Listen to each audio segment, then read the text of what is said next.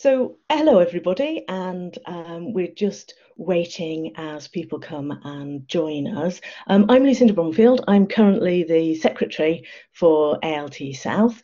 Thank you very much for coming, and of course, big thank you to all our speakers as well, who are going to be telling us loads of interesting things over the next couple of hours, and to just to say that we're also currently ALT South, we're looking for some more committee members. I can, speaking from personal experience, it's not a huge amount of work and it is fun. So if anybody would be interested, if you can drop me an email, my email's on the ALT site and we can have a chat. And that was all I was really going to say in terms of opening, and I'll hand over to Manish Malik, who's our chairman. Thank you, Lucinda. Thank you for all your hard work. As you modestly say, it's not a lot of work, but you have done a great amount of work to get us started again. We started a few years ago where we wanted to spur up sort of research in the region, and I got onto that track with a few alt members, and then I started my PhD as well. So that therefore we completely sort of got engrossed in the research that we wanted to do.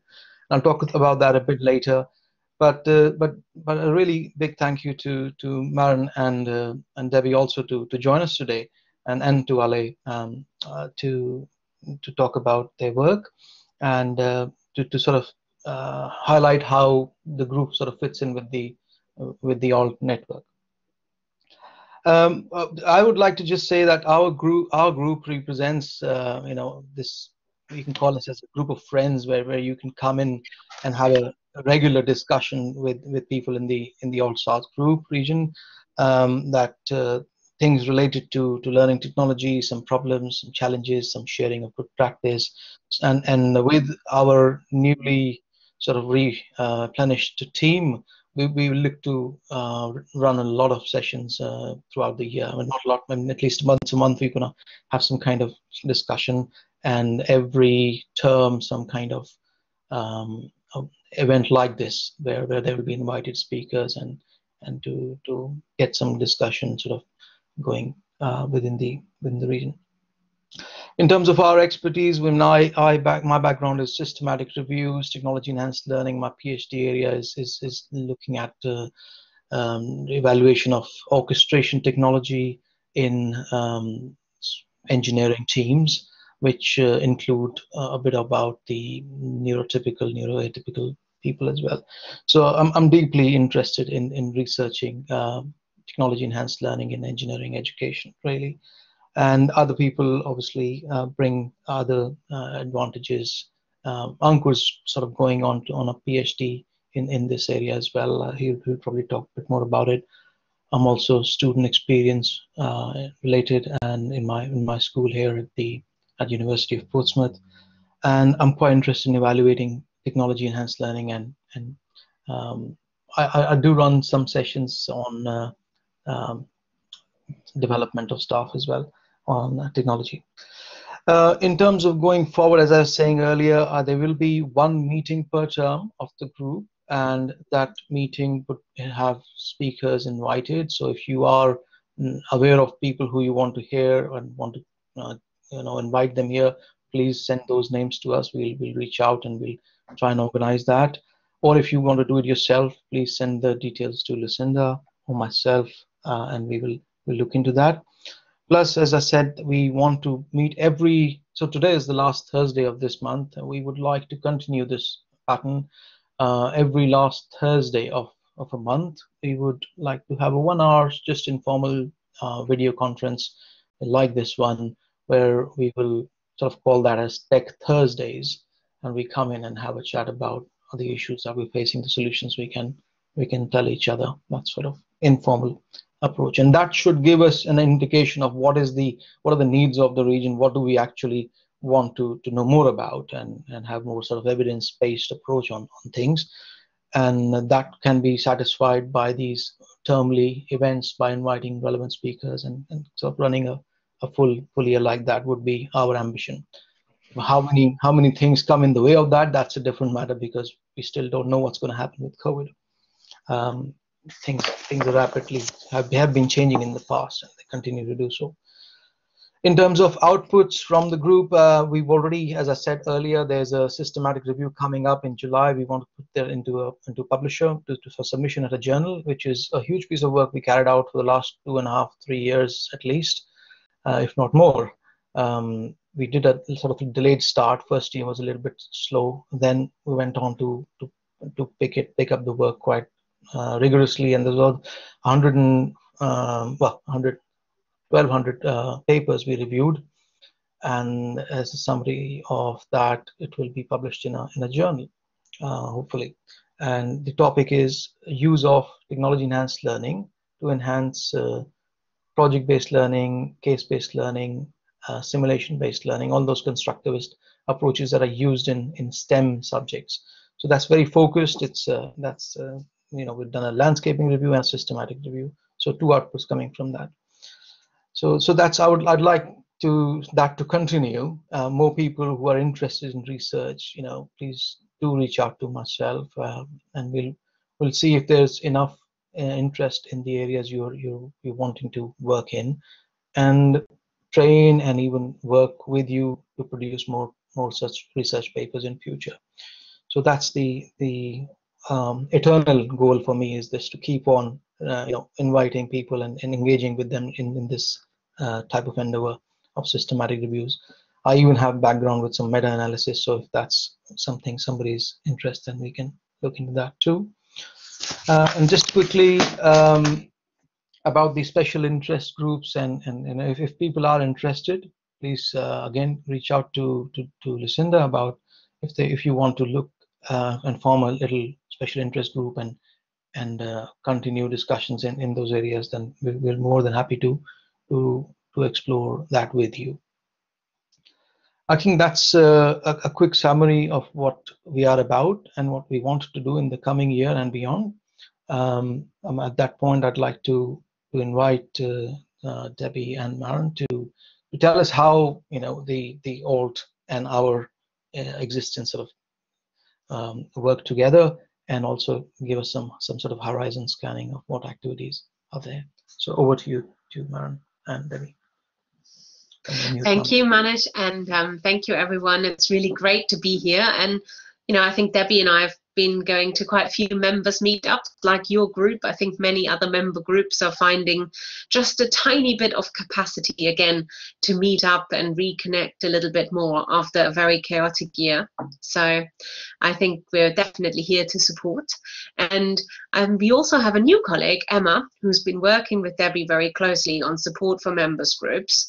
So I'll leave Debbie to cover all those bits, and maybe also it might be worthwhile following up with Emma as well, who can provide some input.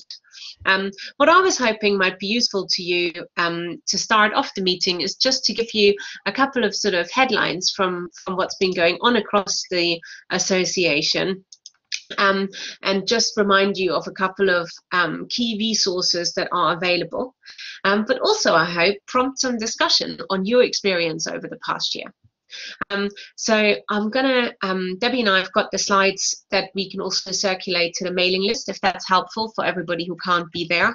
And I won't go through everything, but I will just do a couple of highlights of the key things that I wanted to talk about today, and then maybe I'll hand over to Debbie to talk about exciting developments for members. One of the things I wanted to start with was to speak about our impact report that was launched just a week ago. And one of the things I've been really staggered about when we looked at, how much has been going on across the association last year is just at what scale of activity we've been operating.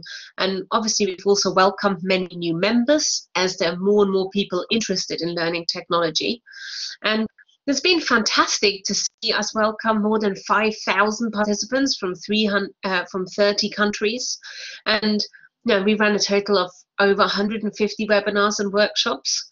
A lot more activity than we would have had if we, a few years ago still. And we've had some fantastic feedback about the sort of caring, humane and just kind of community focused activities that we've been doing as a professional body. I think it's been really great to hear people's feedback about the past year. And one of the things we've obviously been focusing on is professional recognition and development. So we've made 60 new CMOLD awards last year and funded 54 scholarships. And I just wanted to highlight the scholarships to you as a group, either for members or if you're reaching out to colleagues. We do offer fully funded scholarships for all of our events and also for CMOLD workshops. So if you're aware of anyone for whom cost is a barrier to attend, let's say the annual conference that's coming up in September, please do encourage them to apply for a scholarship. That's what they're there for, and we've been having great feedback about how much people valued being able to take part for free. It's been interesting for us, I think, as a professional body to consider how things have changed over the past year, and to really have more work to do than ever before to champion the value of learning technology expertise within institutions and within the wider public. So it's been interesting for me in particular to read what members have fed back to us, what they value about being a member of ALT. And I think the member groups like this ALT South group play a really big part in that. One of the other key changes for us as an association is that now more than half of our event participants and about 20% of our members overall have leadership and management roles. We have many more members getting involved who are working at senior levels within their institutions. And I think that's been particularly evident in the work we've been doing to develop the ethical framework for learning technology. And that's one of these sort of horizon scanning activities that I wanted to highlight to you.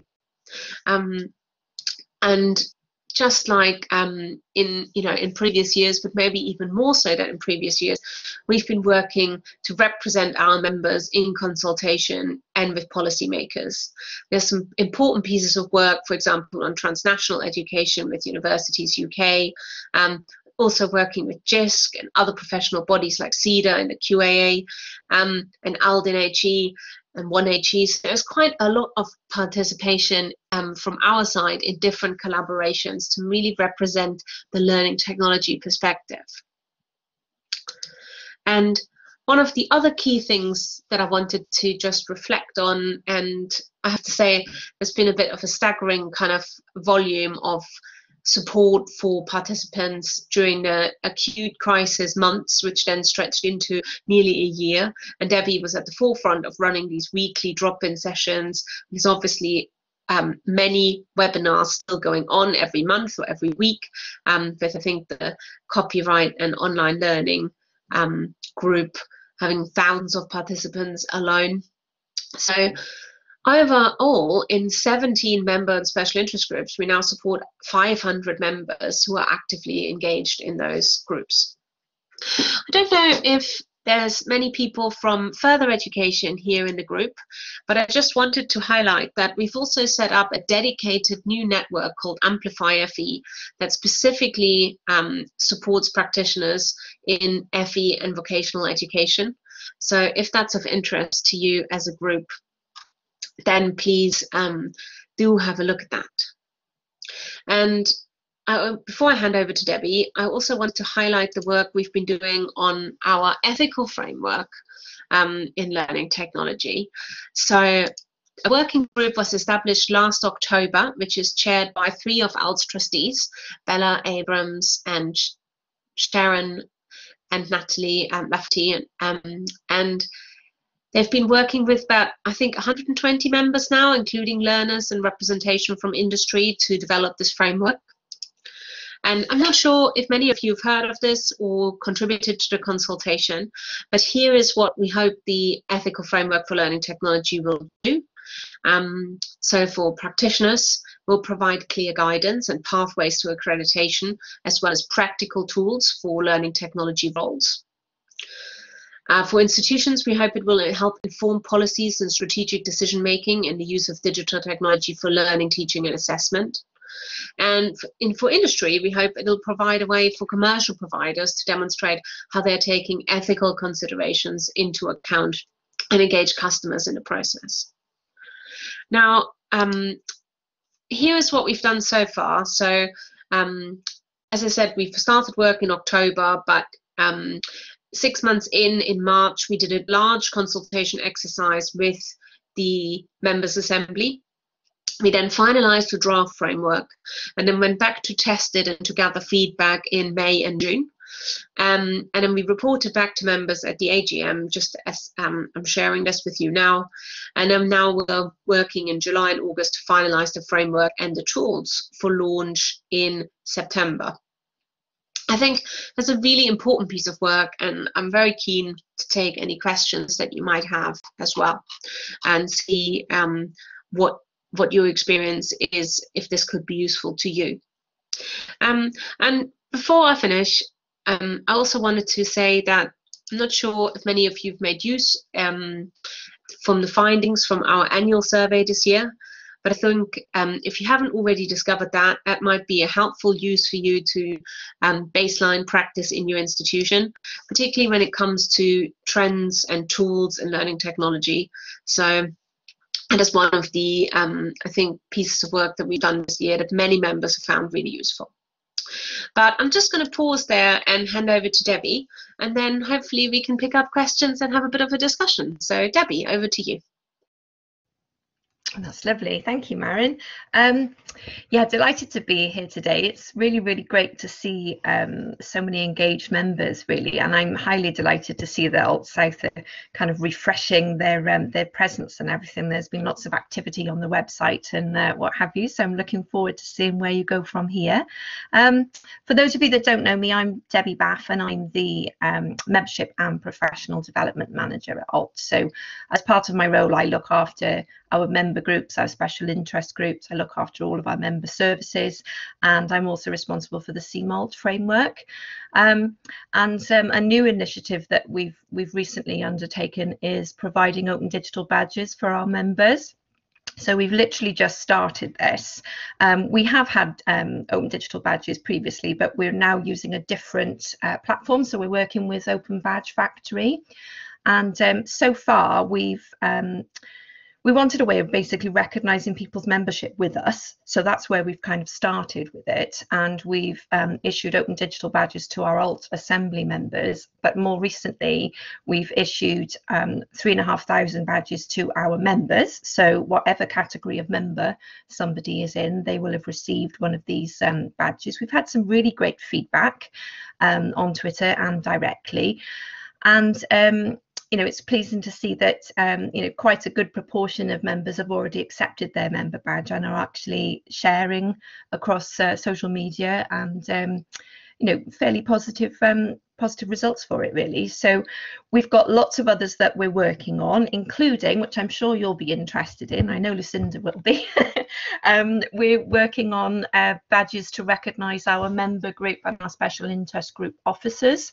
So they'll be kind of coming very, very soon. I'm also working on recognition for people that contribute to our blog, and also our CMALT assessors, because our CMALT program couldn't actually run without the help of our CMALT assessors, and sometimes that that work is quite invisible that they do, and we wanted a way of recognizing and so that people could actually get some kudos for the great work that they do, really. So CMALT assessors is also on my list to develop, so that will be coming soon. And also recently I've been sorting out some open digital badges for our Alt-C conference, which takes place in September. There are other badges that we're also working on, but they'll come in the next phase. So I'm always happy to talk badges with anybody. We're also, I should say, as well as kind of offering this, we're looking at ways of making it easier for member groups to sort of cross collaborate with each other as well. So Emma, that Maren mentioned earlier on, has been great. She's recently joined our team to help me look at the kind of the way that we're enabling people to work together on the various presences that we have within our alt site. And as part of that, we're going to try and integrate it a bit more with our normal alt blog. So hopefully that will kind of raise the profile of our special interest groups and our member groups as well. So Emma would be more than delighted to continue that conversation, I'm sure. So I think that's me done, because I don't want to take up any more time. Oh, thank you, Debbie. And here are our contact details. I think many of you already have them anyway, but do please get in touch with us. And yeah, man, we're gonna hand back over to Manish now. And yeah, if anybody has questions or wants to discuss anything, we're here. Thank you, Debbie and Maren. That was great. If there are any questions, if people would like to ask, they can raise hands or put that in the chat. The badges thing just sound very interesting. And also, of course, you may have questions about the CMALT or the framework, the ethical framework. Well, that's also quite interesting to me in particular. If anybody wants to join the working group to just keep up to date with the ethical framework, I think Debbie's already put the link in the chat. So the working group's still open, anyone can join, and do feel absolutely welcome to do that. I'll ask a question. I don't know if that's the right time to do that, but I'll ask anyways because I don't know when else to ask it. We keep looking as researchers for opportunities for funding for just small pots of money for doing sort of academic pedagogic research in learning technology. And it doesn't take, for a small project, it doesn't take a huge amount, but I think there's still very little out there in terms of funds to do. Is this something which ALT looks into and could support in future? Oh, that's a great question, Manish. I think it would be a good idea to put our feelers out with our research and learning technology editorial board, because I think that's probably the part of ALT which does the most kind of research focused work. We've funded scholars to attend and write about things for the annual conference, but other than that, I'm not aware of any initiatives at the moment. So I'll make a note of that and investigate a bit and then report back. That's a really good prompt. Thank you. Because I mean, Ankur is going to just talk about whenever he talks about his research. I mean, he's on to a PhD, and you know, there are many other people who may also want to progress in that direction. So if there's funding around, then that sort of, the word's being used, kudos. You know, it gives them both the academic opportunity and kudos that they've got something funded, and that looks really good on their profile. So it helps them progress. One thing I'm aware of is that for any research that's related to open education, there are funding opportunities with the GoGN network. I don't know if many of you have come across that. I know Debbie is a member of that network because she's also doing PhD at the moment. So I'll put, I think they have fellowship applications open, so I'll put a link in the chat to that as well. Excellent, that's great. Thank you so much. Any other questions in the chat? Anybody can see? Let's have a quick scroll through. No. Okay. Well, I guess Ankur, you can come in perhaps now, and if you wish to lead that discussion that you want to about.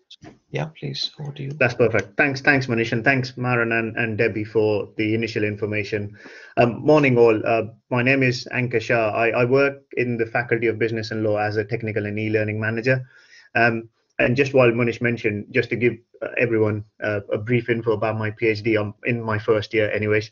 I've got my operational knowledge, but I thought I might as well improve my academic side of things by doing a PhD. So I'm doing a PhD in digital transformation, because obviously with the pandemic happening and everything moving towards digital, I thought it might be a good place to start my PhD with. So currently, based on the readings and stuff so far I have done, I'm sort of looking into processes and how industries across the sector or even higher education, how they've improved the processes and whether they are digitally transformed based on the digital maturity model. And just based on that going forward in terms of doing my collection of data and doing my research and potentially answering the question that I'll have down the line. But I'm in my early stages of my research, so it's been nearly 3 months I'm in, because I started in February. So hopefully once I start reading more and more, I'll have more idea about the digital transformation side of things, and maybe I'll be able to share more findings across the sector. But ideally, today's idea about what I initially wanted to share. I mean, you have mentioned earlier, Maren mentioned, and Debbie as well, about kudos to all the academics who have actually, over the past 18 months, not only evolved their style of teaching, but had to adapt to the way they were delivering their teaching.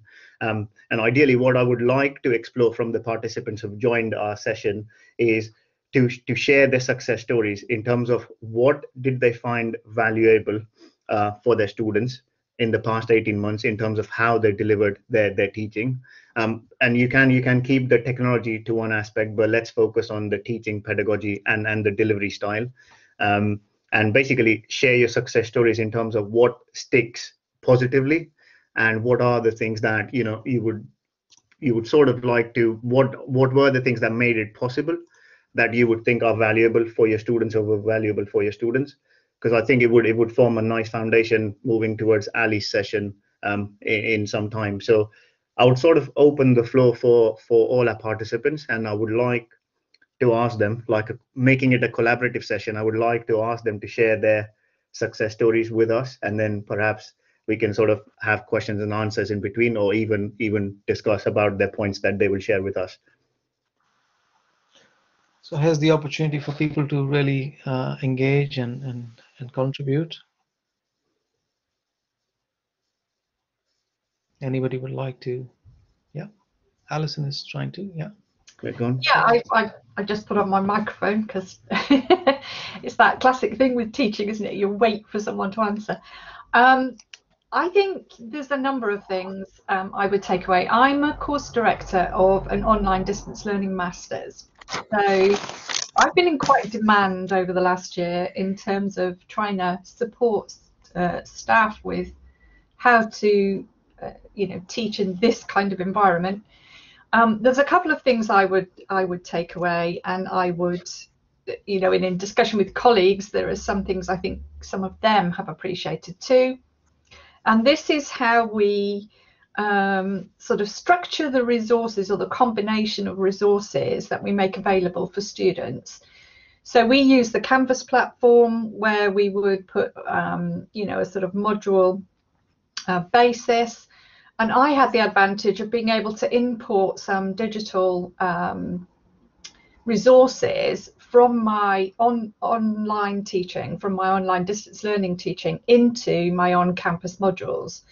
And this means that I could then focus the time I had with them for synchronous learning to collaborate more in discussion, in sort of group exercises, in work that used Padlet. I use Padlet quite a lot in terms of, sort of collaborative exercises.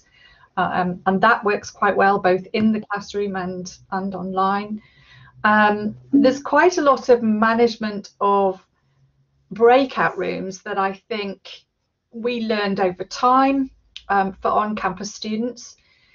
And students that are expecting to be taught online and distance are different to those who weren't. And one of the things I think I perceived is that expectation and that sort of disruption in learning for on-campus students built in resistance. And I think a lot of tutors found that quite difficult to overcome. And it's not that we're not doing it well, it's that the students themselves didn't know how to manage it, weren't expecting to manage it. They found their own time management difficult, they got distracted easily, and so on. So, I think there were things around it where we had to provide a lot more sort of support. And in doing that, sorry, I'm going on a bit, but in doing that, I found regular communication with students. So I used quite a lot of sort of scheduling for communication, and so that they knew I was sort of keeping up with them and made myself sort of accessible through those digital platforms in a way that in some ways we aren't as accessible when they're on campus. So that's another thing I took away, that, you know, making ourselves accessible through the digital communication is sometimes easier for students to reach out to us that way than it is to come and knock on the door, even if we have so-called office hours. So those are a couple of things, and I'm sure other people have things to add to that. But the taking away from the formal lecture process by structuring other inputs so that we could use the synchronous sessions, I felt, more collaboratively and supportively, was one of the big takeaways for me. That's great. Thank you. Anybody else would like to chip in? It was very eloquently put by Alison. Some of the things I also completely sort of relate to as well, but I'll come to that in a minute. James? Yeah, hi. Can I just, sorry, I have just got my laptop re-imaged, and the font size is incredibly small. I think it was Alison, who was just talking, and I just like to sort of add weight to that. And I think that that Anka's research might have hit on something, actually, because I think over the past sort of year or so, we haven't really been teaching online. In a sense, we've been transitioning, and our students did not sign up for online. They signed up for sitting in classrooms talking to us. And I've got a meeting on Monday with my team. I'm a course leader too, and I've got a meeting with my team, and I'm just putting together some stats so that we can have a discussion. And it's really interesting to look. I've only done 3 modules so far, but what I've done is I've looked at the correlation between what I'm calling Moodle activity, which is essentially interacting with online teaching materials, Zoom activity, which is sort of webinar activity, synchronous, and a sort of combined. And it's really interesting to look at the correlations between those activities and the students' performance on the module. So it's quite interesting that in my module, the students, there was a higher correlation between being in Zooms and their performance than there was between the online materials, which is devastating for me because I spent huge amounts of time creating H5Ps and interactive learning experiences for the students. Now on other modules, it's different. And so I think it's an issue sort of how individual teaching styles have translated into online environments, and also pedagogies. The person who's got the highest number of correlations, I don't want to say names on name modules, but the person who has got the highest correlations, very much the pedagogy of that module is very much geared towards the performance on the assignment. And that has, as you might imagine, has created the highest number of correlations. But it's really interesting to look. Now, I haven't checked this data yet because obviously I've got these stats off Moodle. And so, you know, there's a big question mark about how sort of accurate that is. And I need to investigate that. But it's very, very interesting to see that I suspect there are going to be quite large disparities across the different modules, which have been dependent on the approaches that people have taken. Can I just say that the person with the highest number of correlations has not gone in for anything fancy. They've gone in for basically chunking lecture material. It's quite a simplistic approach, which seems to have had the most effect. But I suspect the effect of the online is in fact cross-correlated with the personal teaching style and the pedagogy that's being adopted in the module. If I've taken this in a completely wrong direction, I do apologize, but that's just my first meeting. No, it's absolutely fine, James. I think yeah, yours and Alison's view were quite nice. Anyone else?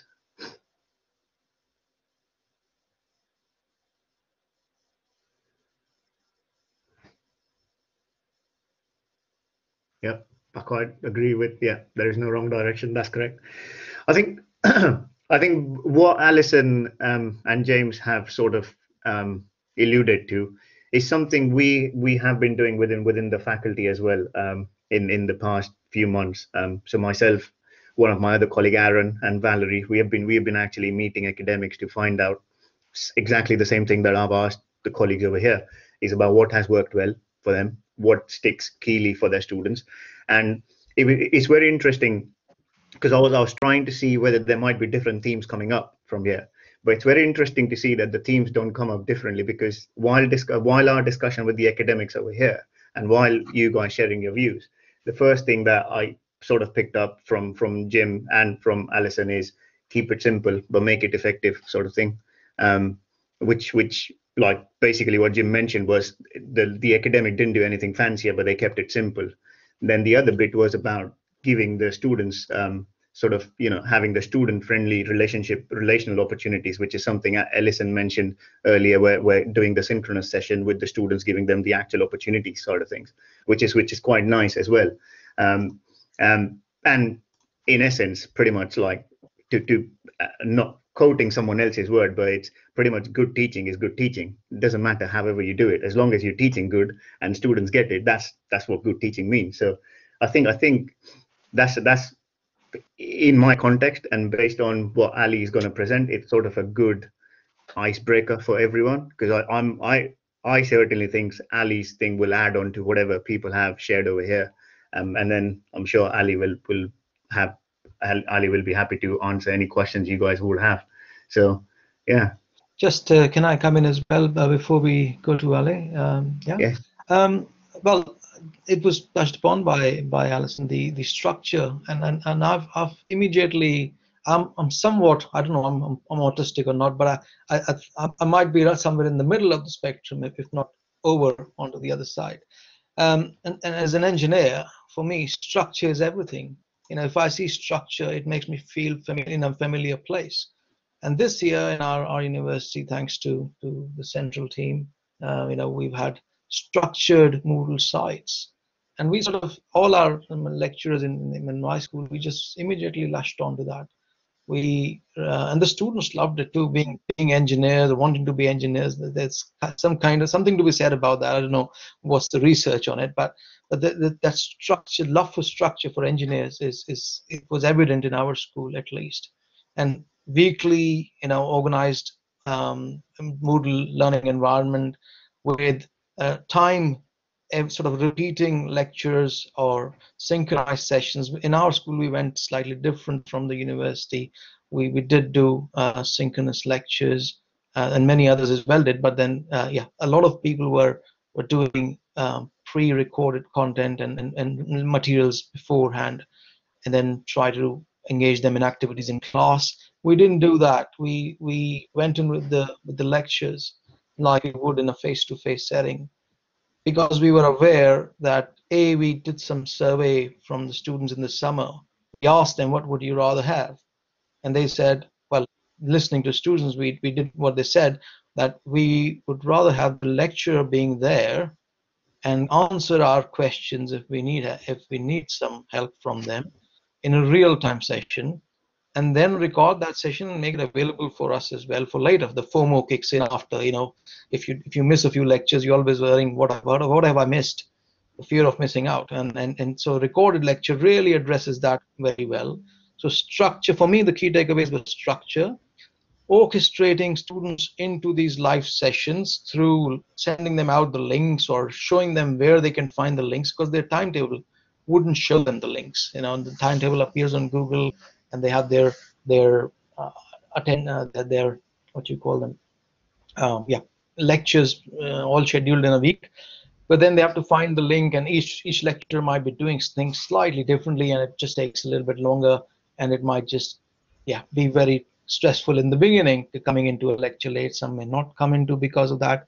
But anyways, after a few weeks of whatever we were doing, students do get used to. So keeping that in mind, that students get used to something, and if everybody is reading in the same way, that this is how we're doing it, this is how we're doing it, people just get used to that, and that becomes the norm. And you get people coming into lectures. Then what do you do in lectures? There was some mention about difficulties on breakout rooms, and I totally agree. And students have fed back, in all different ways, that having sort of group work done in these breakout rooms, it depends really who you end up with. If somebody's going to decide to just be quiet and you're the only other person there who want to talk, you cannot have a conversation with just yourself in that. And sometimes what happens is when the lecturer comes in there, then they start talking, and then as soon as the lecture's out, they stop talking. So group work has really we've not been able to sort of manage or be sort of very good with that, I'd say. But other than that, there's some very good positives coming from the structure, coming from Moodle quizzes and things like that, which help people to learn and practice things when they're not in campus, they're in their rooms, so they can actually watch a video and do some quizzes. So that's really been useful. That'll be my 2 cents, and I'll be quiet after that. There is just one question, Manish, on the chat from Edward, who says, and by all means, Edward, I might not be an expert, but I'm sure there are experts over here in our room. Edward asked a question about how do you think the arts are dealing with online learning, because they don't fit the typical structural online course. I'll sort of leave it open for colleagues to answer, but I mean, I would have my way of sort of tech side of things, but I'd rather let colleagues answer from the academic perspective. I was going to observe that I think it's interesting that you're talking about engineers, because I think engineers have a very structured teaching schedule where they're used to being taught for most of the day. And that contrast with arts is quite an interesting one. I sit in social sciences, I'm part of the business school, and we're probably closer to the arts model than we are to the engineering model. Also, the pedagogy says that trying to sit through a full hour online is not the best way for learning. So we encourage staff to, although pre-record lectures, but to chunk it down into smaller elements so that students could pick it up and put it down according to their own schedules. So that, I mean, for instance, I did one module or course, depending on how you use your terminology, where I chunked my lecture element down into 20-minute sections, because then students, that's the attention span. So if you can take it into, there's a lot of research in the pedagogy that says they're better off if they've got shorter elements, to focus, and also for taking notes and things. And I think that question around arts, I think that's probably where that comes in as well, that if you can structure the combination of resources that signpost a different kind of balance between the kind of online resources that you're providing, rather than thinking, oh, we have 3 hours a week contact normally, let's provide them with 3 hours contact online or 4 hours contact online. I think it's that challenge that students have had in managing their time and managing their study. They can somehow cope better if they can chunk it a bit better. I don't know if anyone else has had that experience. I sort of agree with you on that, Alison, because we've had, I'm sure Jim will agree as well, we've had a similar approach within VAL, because I work in the Faculty of Business and Law as well, and we sort of adopted that. When I say we, agreeing with the heads, obviously, and with their decision, we sort of agreed to go with short chunks of lectures and stuff. But I think, and I'm just adding it in the mix over here. But I think while everyone followed the short chunking of lectures and stuff, I think from a student perspective, we did have some students that saying they liked the aspect of having a live lecture, because that's what gave them the how should I put it? That's what gave them the essence of learning. Otherwise, doing short chunks lectures and then leaving students to actually look at them by themselves is one thing. I think James mentioned earlier is you can't actually see whether the students are engaging with the content or not. And it was sort of, and it's there is no balance and there is no right and wrong to this, but it was just sort of that one of the things that we picked up after a year, where we going forward for September, there is a huge discussion across the faculty and across the university of how we should go with things going forward, sort of thing. So yeah. Okay, I think if that's everybody's contribution, maybe we could. have we got time? I'm just sort of mindful of the time, but I think we're okay. So just a couple of things about the arts. So I'm law based, so I don't have experience of this personally, but I did watch a short presentation by a colleague who teaches art and sort of physical art, so painting and all of those sorts of things and sculpture. And she was saying that one of the really big issues was actually getting materials. So they had to do a whole new thing with projects with found objects that students could actually work on. And then they used Zoom to talk about things.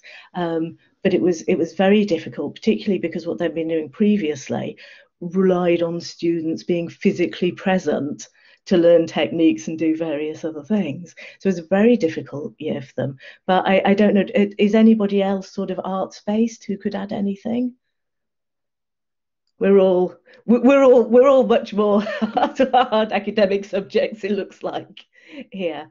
The only other thing I was going to say was there was another question further up that I think was for James from Samantha Ahern. She just talked about accessibility and accessibility concerns, and the question was what's your equitable plan B? So I don't know if we have time to just have a little think about that as a group as well. Manish, does that work? Has anybody got any sort of comments around that? Sorry, I was really busy typing something, so could you just say that again? Yeah, just ask digital accessibility and sort of what people are doing in terms of equitable concerns about the year we've had for students and just trying to balance what's been going on. I think probably particularly for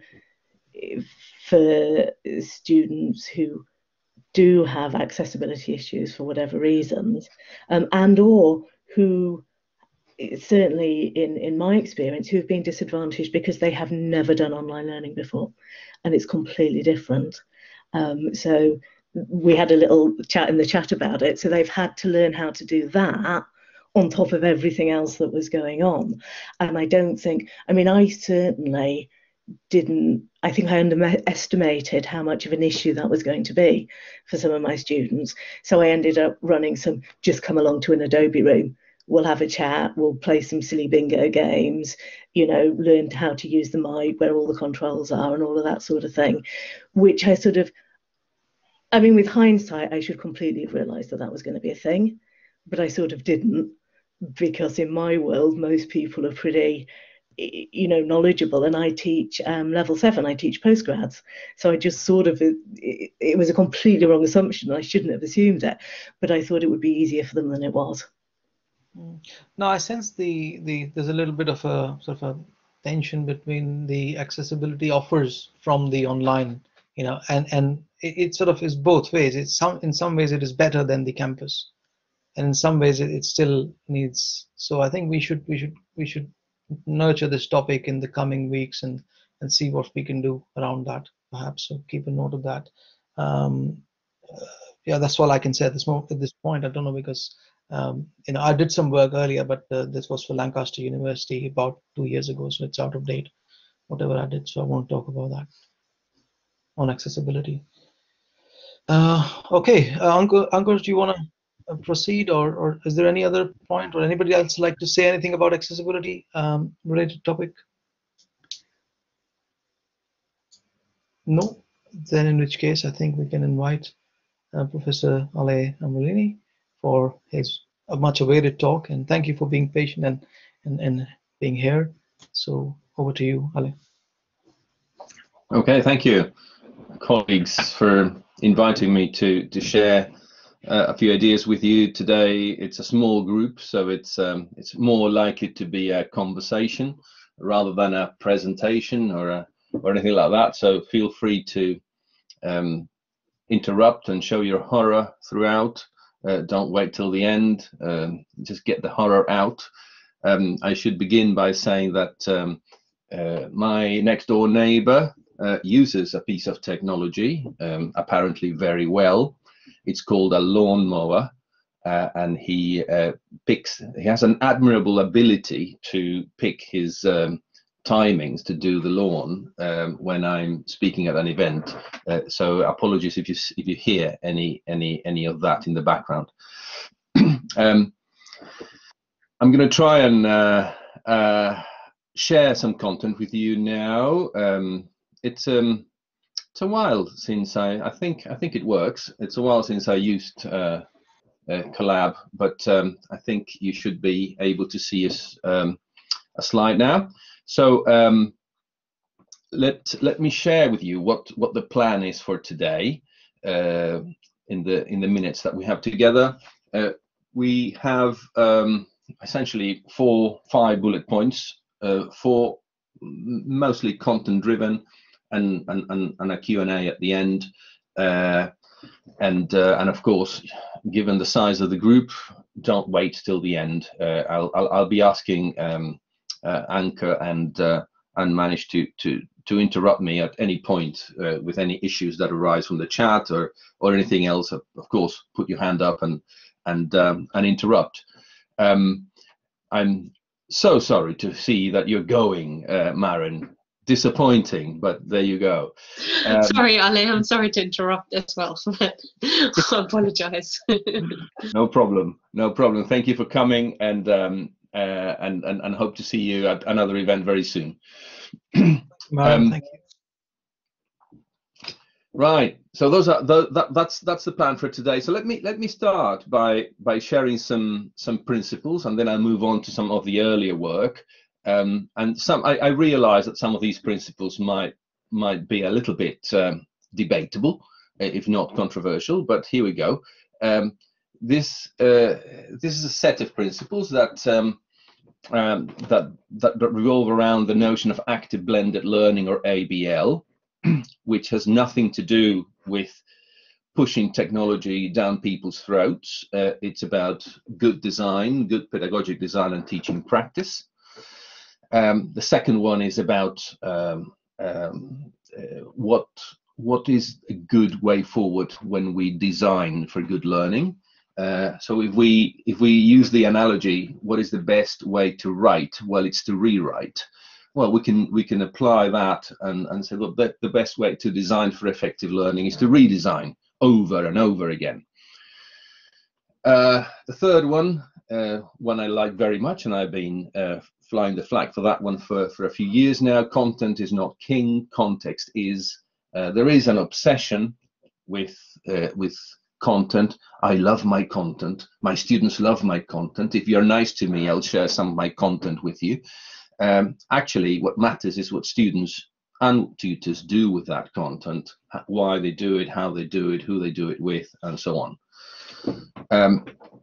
Good contexts promote quality contact, and that contact can happen in various environments, not just the physical one, not just synchronous, and we can have a long chat about that as well.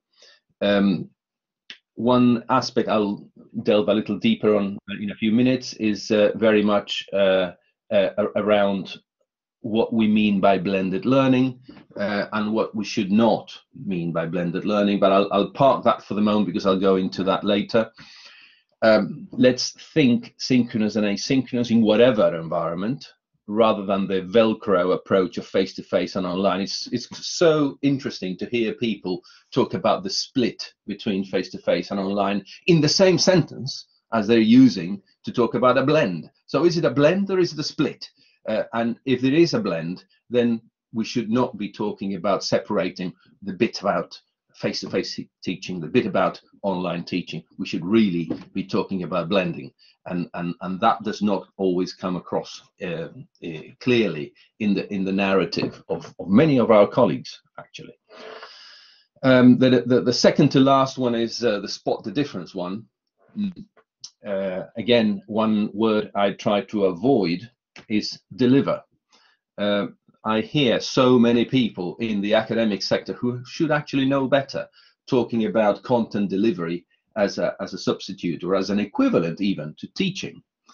Content delivery is one thing, teaching is another, and teaching well is another.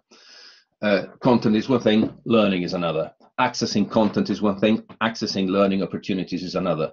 Let's be clear about that.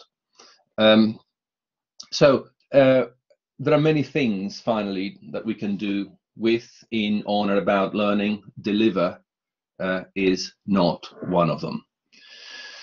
So, just to get started on active learning, before we move to active blended learning, this is an old quote from 1991 that still guides some of our thinking, that still guides many of the things we do with our students. It's not just about doing things, it's about doing and thinking about the things we do. And that is very much central to the definition of active blended learning I'll share with you in a few moments. I'd like to set this task for you very informally, because we're a small group. We can do this verbally, we can do this in the chat, whichever way you prefer. I'm giving you a list down the left-hand side of words: active, blended, connected, distance, distributed. And I'm giving you an opportunity to think about words you associate and you do not associate with each of those terms. I will give you my own answer as the next slide. But can I invite you people to either grab the mic and share your thoughts on this, or indeed put that in the chat if you so prefer. So just a couple of minutes to reflect on this. Words you associate with these terms and words you don't, perhaps the opposite.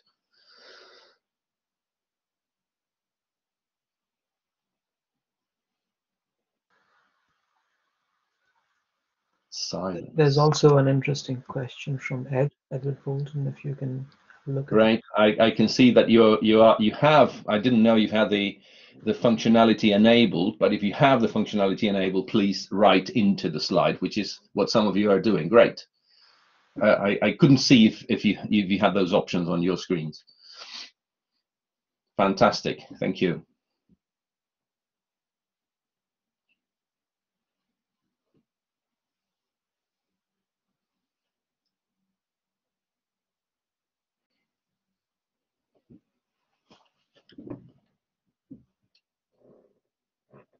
Very interesting to see words like didactic in the second column, because coming from non-English speaking culture myself, didactic is not a bad word in Latin literature and on learning and teaching. Didactics is actually an area of study which is quite broad and quite diverse and quite rich. So it's very interesting when I interact with British colleagues and they talk about didactic as a bad thing when it means something very, very different in literature in other languages.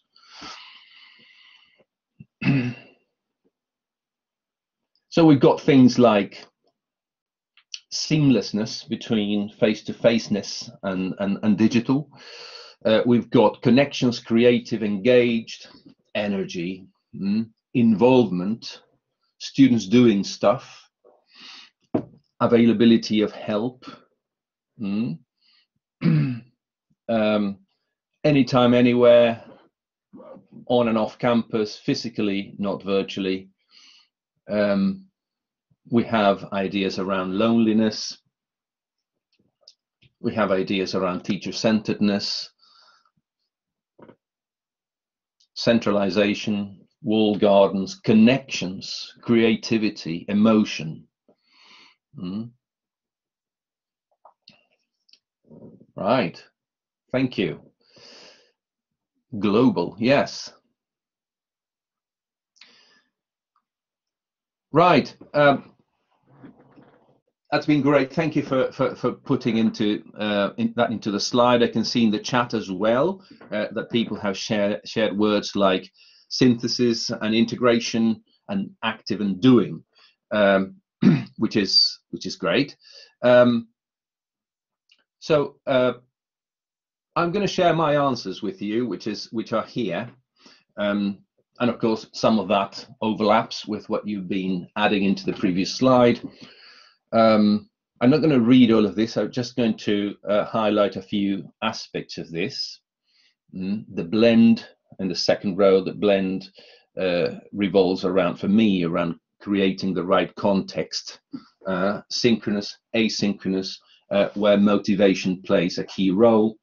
That is very different from the dual track approach, which is the split between face-to-face and online, which I call simplistic. Bear in mind, simplistic means one thing, simple means another. I like simple, I dislike simplistic. And that brings me back to the Velcro analogy I was referring to earlier. Connections or connected refers to the three, in my view, to the three key types of interaction that we find in face-to-face, in online, in any type of blend, which is learner-learner, learner-tutor, learner-content, and distance and distributed. Both, for me, have to do with location, have to do with place. Now, distance has more to do with pace and autonomy, and it does require a lot of resilience. So that's just a few thoughts which bring me nicely to what I said before about components of blends, and there is a focus, a historical focus on face-to-face versus online, and I would argue that we should move away from such a focus and such obsession. There are many other dimensions. I put 4 here just for discussion, but they are not the only 4. So we've got synchronous, asynchronous, whatever that happens. Remember, synchronicity can happen in and outside the classroom. Asynchronicity can happen in and outside the classroom. Who does what? Who facilitates what? Is it tutor facilitated, tutor mediated, or is it student mediated? Is it work done individually? Is it work done in groups? How does that interact with the other 3 quadrants? Blends are complex, multi-layered, messy things. We must not stick to the face-to-face online, therefore it's a blend. Please, let's move away from that. In the context of my previous role as Dean of Learning and Teaching at the University of Northampton, where I spent 8 years between 2012 and 2020, we had 3 major institutional large-scale projects running, and today, they are illustrated here. Today, I'm essentially focusing on that one, which is the bottom left, and I'm going to share a couple of slides now that some of you may have seen elsewhere. Indeed, they are part of the book that Maren was talking about earlier. So this one captures in a single slide our earlier thinking around ABL, around active blended learning. In many cases, people associate this with a flipped classroom, except that bit in the middle, the sense-making bit in the middle, is often, not always, but often missing from people's designs.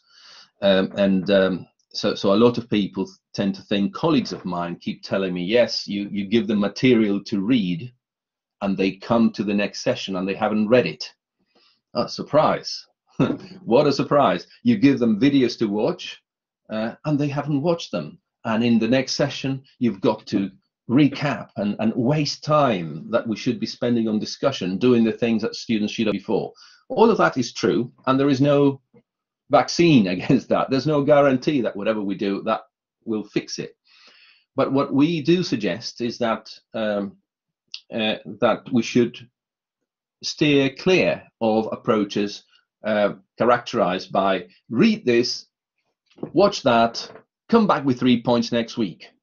That is, we need to do better than that. We need to do better than giving simplistic instructions like that.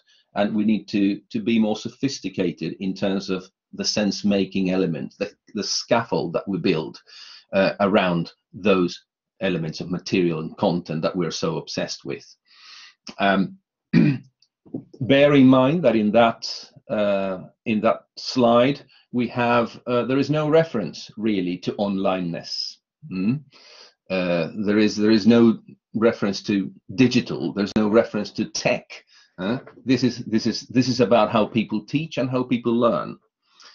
A more recent version of this looks like this, and that's more like the one that appears in the active blended learning articles and in the book.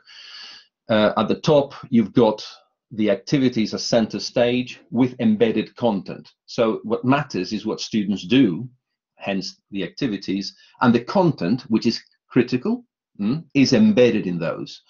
So students need that content to be able to develop and to meet the requirements of the activities. Then we have real-time sessions, whether that happens in the classroom or online. It's not specified here on purpose, but what is specified is that it's tutor facilitated and it's primarily synchronous. And then we have a consolidation phase for evaluation reflection that happens primarily asynchronously. So that again is the same idea as the slide before. What did help us a lot at Northampton was very much having an agreed institutional definition for what we mean by active blended learning. And that is what that definition is.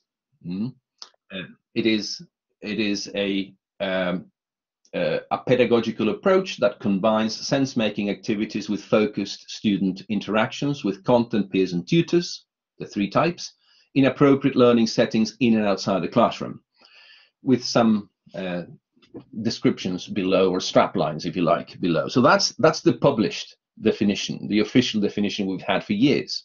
And it helped us to galvanize what we meant by this. So it helped us move away from the content bombardment culture of upload content, use your VLE as a content dump approach.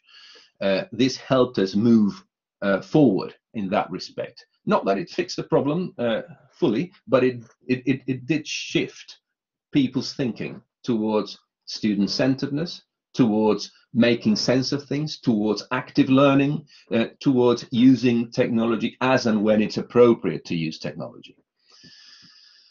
How did we scale this up? Well, it took us around 5 years, 5.5 years to do this. In that period, we invested in human resource, in expertise, in scaling up. We ran round about 600 learning design workshops that more or less looked like this. This is based on the original Carpe Diem approach that we, Julie Salmon and I, worked on extensively at Leicester Uni before my time at Northampton. We changed a few elements of it at Northampton. We had a different name for it. It's called Cairo, and it's not my idea to call it like that, but that was the name it had. As some of you will know, it's a staged process that has a critical, very creative element around the storyboarding, and it is the storyboarding that enables the course team, the multidisciplinary course team, to really express what they think the course is about, with learning technologists, with learning designers, with employers, and with students. I can talk about the Cairo approach at length. There is quite a bit of literature around this too. So any issues on that, we can discuss them. We are in the process of considering something like this at Portsmouth. whether it's this or some of the other approaches which share some elements with Cairo. But we're precisely at that stage at Portsmouth now, with a view to scaling up a consistent approach to learning design that removes the content focus into interaction, knowledge building as a team. This is a team approach. Ali, sorry, can I interrupt you? There were a couple of questions from Edward on the chat. So one of them, and Edward, you might want to help me over here. One of them says, do you have a contextual example of this, which I'm assuming is for ABL, I think.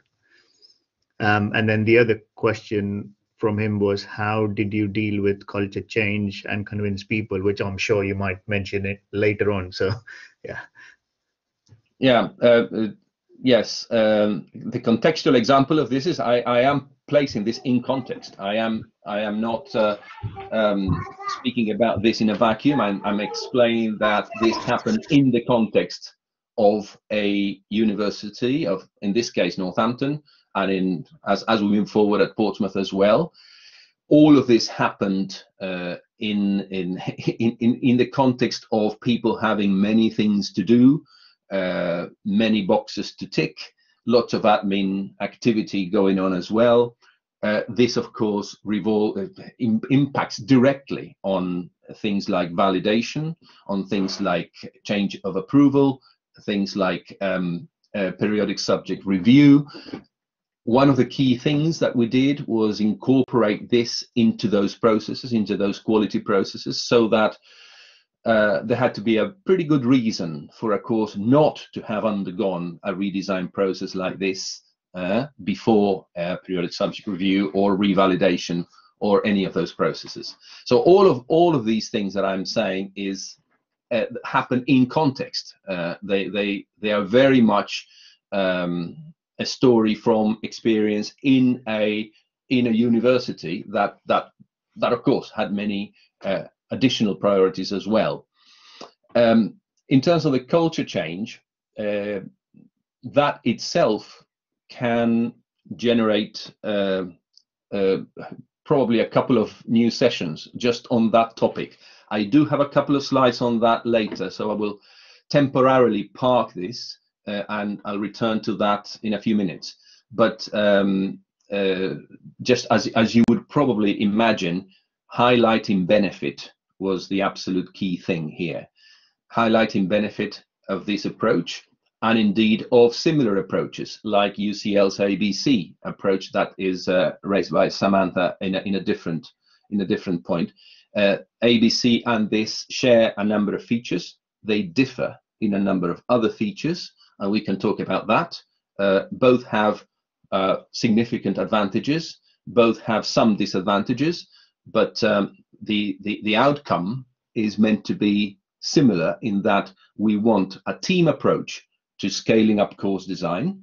We want a team approach and a consistent approach, which does not mean identical, it means consistent, where the values across the board are shared, although each teaching act will, of course, differ. So yeah, there is another question which I've just noticed in the chat, which is about whether the work at Northampton was driven by the move to the new campus. No, no, it's the other way around. The new campus followed this.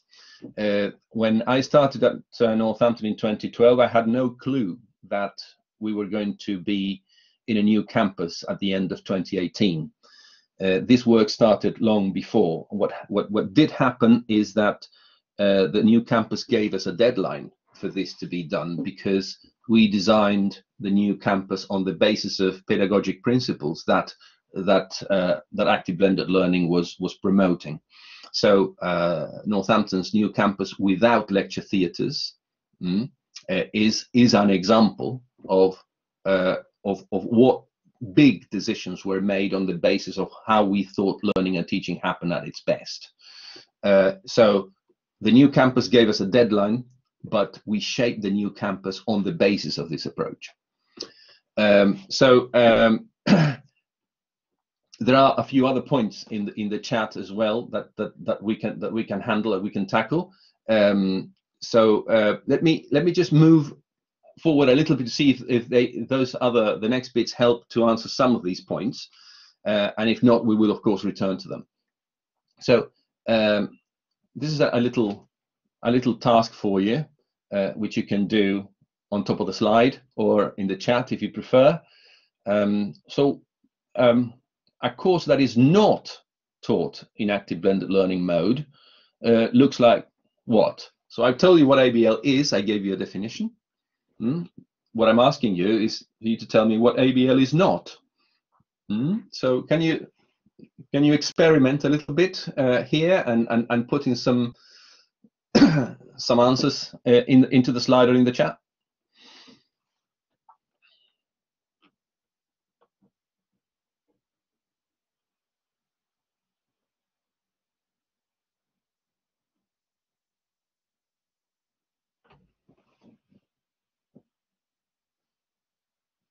Extra.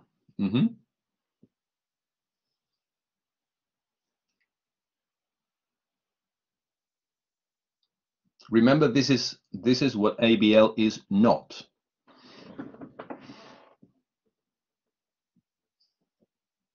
Content dump, lectures. There's no evidence of student-centered activities. There's no evidence of engagement. So a clear answer there. Lectures, repository, afterthought, peer learning. Yes, all of that. Reflective practice, no evidence of that. Oh, someone's deleted the lot. Right. That was my mistake. Sorry, I clicked the wrong button. That's my sorry. Really sorry. Okay. Really sorry. Really. So I'm going to give you my answers as I did before, which are very much in sync with or in line with what you've just put in here. So our course is not taught in ABL if it makes regular use of non-interactive lectures. And I pause there for a moment, because in no way am I suggesting that that lectures should never happen. What I'm saying, every good blend has some element of various things, so some component of various things, and there is a point about using lectures here, there. But the problem arises when the lecture becomes the regular, perhaps the default means of transmitting information, and that is where we have a problem.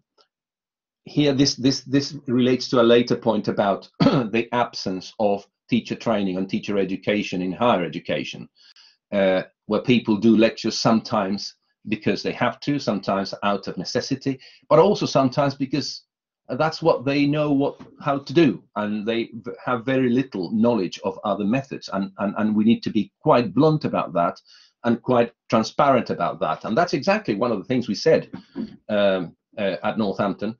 And we put in place a range of other alternatives available for people to learn from. So every good blend will have a bit of this and a bit of that. And teacher-centeredness is one of those bits, as long as it's used in moderation. The VLE is primarily a content repository or a content dump. Online activity is an add-on, so it's an afterthought, if you like. So this is the Velcro thing. So I'll do my face-to-face bits. I'll just put a few bits online, so that's fine. And I'll tick the box. So I do blended learning, so everyone is happy. And there is no evidence of systematic enhancement is the final bit. But all of the things that you said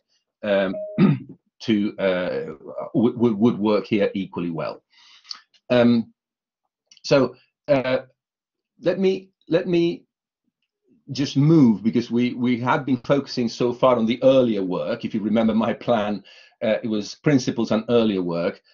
I'd like to move a little bit into from the published definition of ABL that I shared before to this definition of blended and connected, which is the which is the terminology, which is the narrative that was in place at Portsmouth when I joined in September. And so this is a draft definition that my colleagues and I have been working on in the last few weeks, which makes use of the earlier one, but adds a few new elements. So this is not official, but it's a draft piece of work that we've been doing. And again, some common areas, synchronously and asynchronously, in and outside the classroom, through activities, taking ownership, critique, incorporate new knowledge, application of that knowledge. This is not just about skills, it is about knowledge. And removed from here is the sense making bit, which was thought to be rather too cognitive, if you like, but with a view to making the definition accessible to a broader audience. The idea was to make this to make those changes and sort of soften some of the elements of the previous definition. So this is where we're at, and to kind of to end this section of the sort of principles and earlier work, just a couple of things.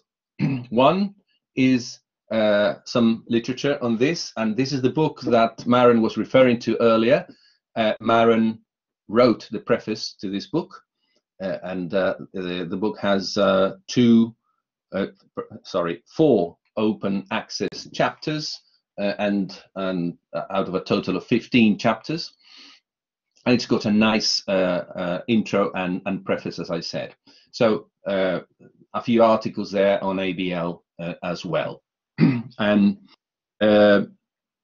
the final one that I wanted to share brings me back to the change process, the culture change. This looks very funny in Blackboard Collaborate. The original slide is rather different from this, but the key elements are there. If we look at the 3 big overlapping circles, the change to active blended learning over a period of 5 and a bit years sits very much in the yellow bit, bottom left, developmental, incremental, change within the culture, making small incremental changes from what already exists. The response to COVID, so emergency remote teaching, ERT as it's often called, would sit at the top as responsive reactive. And a change such as building a campus without staff offices would sit in the bottom right as radical innovative, with its pros and cons. And the key element there is shifting any change that happens in the periphery, if you like, when we have evidence that it works. That's a key part.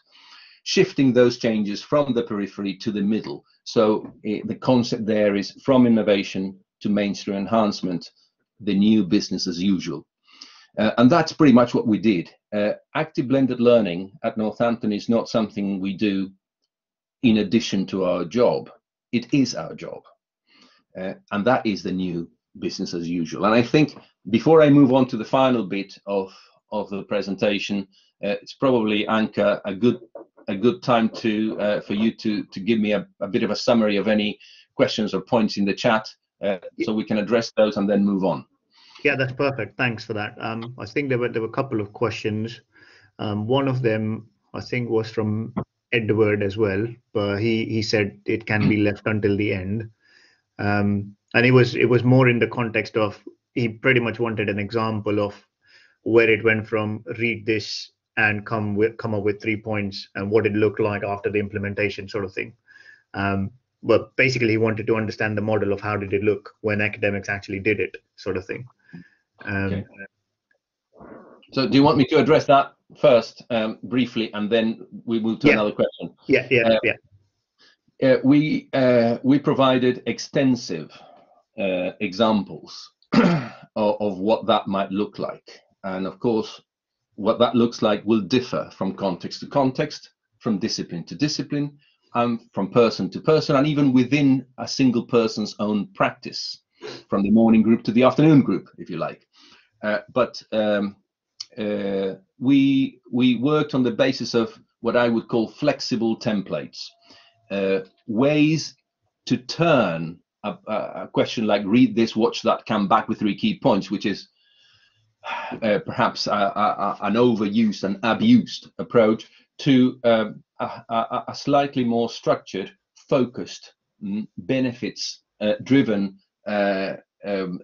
aligned approach, which follows a bit of the structure of an activity with its spark or initial point of focus at the top, a purpose in one line, the task itself brief, an indication of time needed to complete the task, and an ability to respond to somebody else's response to the task. And we use that, which is originally based on Gilly Salmon's etivity model, but with a number of improvements over time. We use that as a flexible template, as I said, to guide the construction of a rather more sophisticated set of activities that go far beyond the read this, watch that. So in brief, that's how we did it, and we scaled that up, and we gave people the chance to have a continuum from very simple things that students can do in 5 or 10 minutes to mini projects using the same template, and that seemed to work, and that seemed to gain traction throughout disciplines, not just in some disciplines but across the board. Anka, anything else? And one question from Manish is about, can you pretty much say what didactic means elsewhere? Sorry, you cut out a bit. Can you say? Yeah, so basically what Manish was asking was, can you mention what didactic means elsewhere? Oh, didactic. Didactic, yeah. Sorry, I can't say it properly. Okay, yeah. The didactics with an S at the end in Spanish, Italian, Portuguese, French, and German, Danish, and Swedish, at least those are the ones I am aware of, is an area of knowledge. You have faculties of didactics in those countries, in those universities, and didactics means the study of teaching practices. It does not mean teacher-centeredness. It means the study of teaching practices. Pedagogy, on the other hand, is a broader term that has been used and reconfigured across different cultures over the centuries, and from its initial meaning of the art and science of teaching children, it moved on to many other things, and people use, and again abuse, the term pedagogy in all sorts of things. So for just to give you an example to illustrate the point, the pluralization of pedagogy, in other words, pedagogies, would be unthinkable in Spanish or in Portuguese. It just wouldn't work. And it doesn't work because geographies wouldn't work either. You can talk about teaching methods, but pedagogy is the umbrella term that covers all of that. So I hope I've answered the didactics question on that, and I'm very happy to discuss that further. But are there any other points, Anka, in the chat? No, that's it. And I think one final question, and probably colleagues have answered it, but it's like, can you share the slides with the participants attending? I know we are recording this, but if they want a copy, yeah, that's no problem. The slides are available to all who want them. Yep, no problem at all. Perfect. There's a comment from Samantha which intrigued me. She says about that she's been working 8.5 years in HE, and things that are bread and butter for herself are still not embedded. So any sort of thoughts on that may be useful for us. So I'm sorry, I did not understand the actual question. No, it was because I taught secondary for 8.5 years. So there are things you do in a secondary classroom and the pedagogies are very different and they're very active. That I came into HE 8.5 years ago and was like, what do you mean you're still talking to people for 2 hours? And 8.5 years later, it's still a very slow shift. In that, there were things that I just did and covered in my PGCE, 17, 18 years ago, that are still kind of new and not embedded yet in HE. And it's kind of, I get it's a slow moving ship, but at the same time, it's a bit sad and disheartening, if that. Yeah, I understand. But you see, you taught in secondary, which means that you had a focused, proper PGCE type teacher education program. The vast majority of colleagues in higher education don't. And bear in mind that professional recognition is not a teaching qualification. It's just professional recognition. So the issue we find across the sector, international, globally, not just in the UK, is one where a lot of people are asked to do activities, teaching activities, without a qualification that enables them to do so. Many of them are brilliant at doing that anyway. Don't get me wrong, but that the absence of teacher education at higher education level, and the confusion between teacher education and professional recognition prompted by these fellowships thing, that adds to the problem. It doesn't fix it. And I think we need to be quite open about this as well, and understand that teaching well is one of the key things we need to do in a university. And if we don't do that very well, and all we know is stand up and spout, then we have a problem. Yeah. One final question, Ali, is from Edward. He says, does pedagogy imply that teaching of children is more developed than the teaching of adults? No, it doesn't imply that. The term per se does not imply that at all. What we do know is that in this country and in many other countries, in order to teach children, you have to have a specific license, a specific qualification. Whereas to teaching higher education, you don't. If you have a master's, a PhD, well, you're fine. Actually, you're not that fine. Perhaps you can do it very, very well. You can do it brilliantly. But the prerequisites for primary and secondary school teaching are quite strict. For teaching in HE, what you need is a higher degree, and in essence, with that and a bit of research and so on, it appears that you're okay.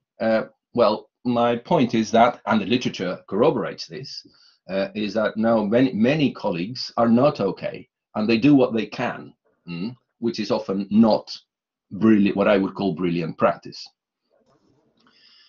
Okay. So I think those were the questions. We just got a final 20 minutes, Ali. So yeah. So again, thank you for all those points, and very happy to continue to debate them after. I wanted to move slightly from active blended learning to ERT, or emergency remote teaching. A few things to say here. My experience with years of embedding and practicing ABL with colleagues at my previous institution, that turned out to be an unexpected benefit, an unexpected very good thing in preparation for ERT. So in March 2020, the jump from ABL to let's go full online wasn't that painful. The pivot wasn't that painful, and the practices associated with online learning followed a lot of the principles that people had already acquired in relation to active blended learning. So teach student-centeredness, activity, interactions of the three types, avoiding,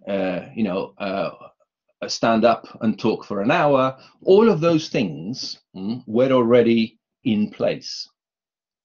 There were some other problems, of course. A typical one is timetabling. If I have a seminar or a session of any kind on Tuesday at 3 o'clock, all I'll do is I'll put in a synchronous session on Blackboard Collaborate, on Zoom or Google Meet on Tuesday at 3 o'clock, and that'll be fine. That became an obvious problem, as many of you will have seen in your own institutions. We had a process in place, sort of an on-the-fly staff development process in place that addressed such things. And again, it goes back to redesign, which was my first slide. So redesign on the fly for an environment that we were not expecting, that we were not hoping for, but that prompted immediate change. So challenges that we found. So there's 2 slides about this.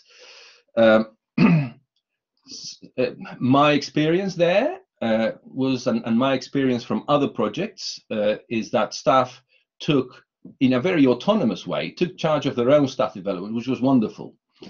They took charge of that development on the fly. They faced the problem and they tried different solutions, and they were brilliant at doing this. There was no or very little institutional direction from the 20th of March onwards. Things had to happen in a different way overnight, and of course institutions didn't always have the opportunity to offer instant guidance on this. People, it has to be acknowledged that implemented ERT rather than what you would call proper planned, properly designed online learning. So ERT was a beast that differs from what proper online learning is. The issue about the absence of teacher education in HE was present from the literature, but from other projects as well.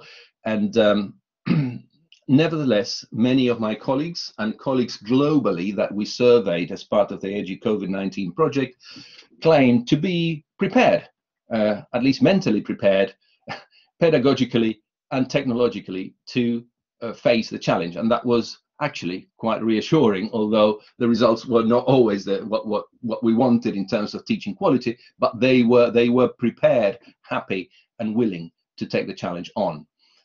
The second bit of the staff challenges, people requested consistently support communities. They wanted to belong, and one aspect of this is that synchronicity. What we're doing now as part of Alt South, as a community of practice, if you like, synchronicity is an element that helps a little bit with belonging. Same time, same place, even virtually, that helps. Attachment to colleagues, attachment to students, a very regular, consistent point made by colleagues globally is that goodwill has an end, and it must, it will stop. So there is expected more than cash.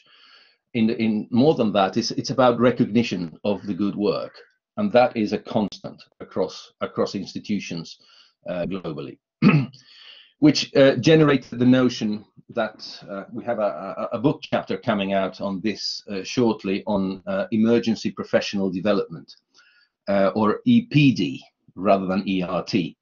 And this emergency professional development has a number of interesting characteristics, and we can discuss that in another session. Just approaching the end of my session, colleagues, is just a few final reflections offered to you in the spirit of sharing lessons learned rather than imposing principles on you. So a few things some of which are obvious and you will be very, very familiar with, but a few things to consider. Let's not just replace things. If I had a Tuesday afternoon seminar, I'll do a Zoom session at the same time. Let's think again. Let's not use synchronous sessions primarily to deliver content. Takes me back to my first slide again. You can do many things with on and about learning. Delivery is not one of them. Delivering content is not what keeps communities together. Recording and uploading 1 hour lectures is not a good thing. The point about read this, watch that, we've made enough. I won't repeat that. So let's not mistake content delivery for good teaching. Start or continue. Planning. Failing to plan is planning to fail. And storyboarding, as I said before, in the Chiron Carpe Diem approach, that's a brilliant way of getting people engaged in replanning. Use synchronous sessions for motivation, for tutorial support, for consolidation, for cohesion and sense of belonging. You can blend synchronous and asynchronous work, even in short sessions. Do not apply the Velcro approach. Adding things simply because the blend is bits of online and bits of face-to-face. Let's move away from there. Let's continue to use what we know from distance learning research. We have institutions that have been doing this for decades and sometimes for a lot longer. Not just the OU in this country, but there are similar institutions, a lot bigger than the OU, that have been doing this for a long time. And let's think about scaffolds in context, not just promoting and bombarding students with content. My final point is about pre, during, and post-COVID. And this is again based on an article I published ages ago, but I kind of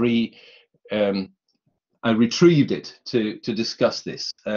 If we have two axes here, the x-axis, the horizontal axis, proximity, which is physical proximity, and the y-axis is synchronicity. The high, so the bottom left, high proximity, high synchronicity, is pretty much at the heart of what most campus-based institutions do. Those institutions also do bits of the other things, yeah, and traditionally have done. But the bread and butter, the source of income, the attraction, the shared campus experience sits in the high element of this. Now, when COVID hit, that changed because that face-to-face-ness had to be removed, and we had to think of alternatives. So that moved into something like this, where a little bit, depending on the period that we're looking at and when the regulations were relaxed, a little bit of face-to-face continued, but the majority of the activity did not happen face-to-face. So we moved into the top left primarily, the high proximity for students who stayed on the campus, and low synchronicity, students on the campus but accessing sessions remotely, and top right, which is traditional distance learning, students going home or to other places, even to their home countries, operating for the most part as distance learners. And there's a little bit as well to be highlighted of the bottom right, which is real-time provision for the geographically dispersed students, but again, synchronously, low proximity, high synchronicity.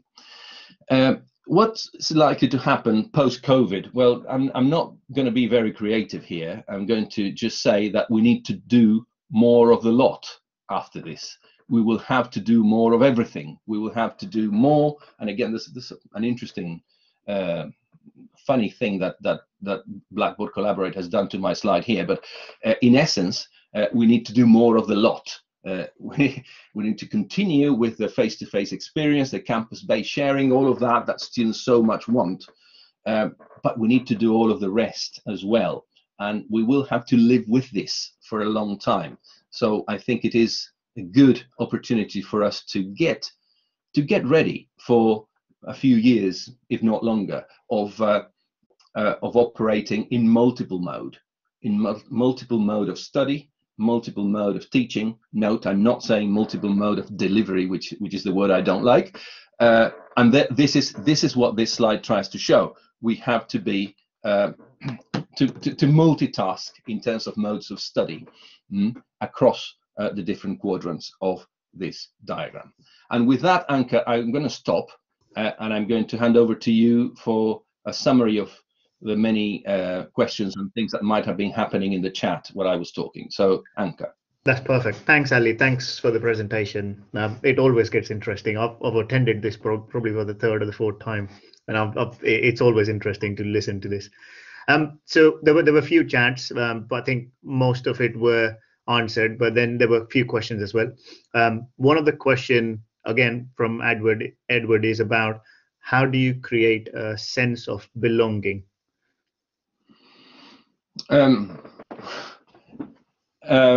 Perhaps if there was a single viable, never failing answer to that one, I think we would all be rich, but there isn't, and this is again extremely context sensitive. You create a sense of belonging in different ways across different contexts.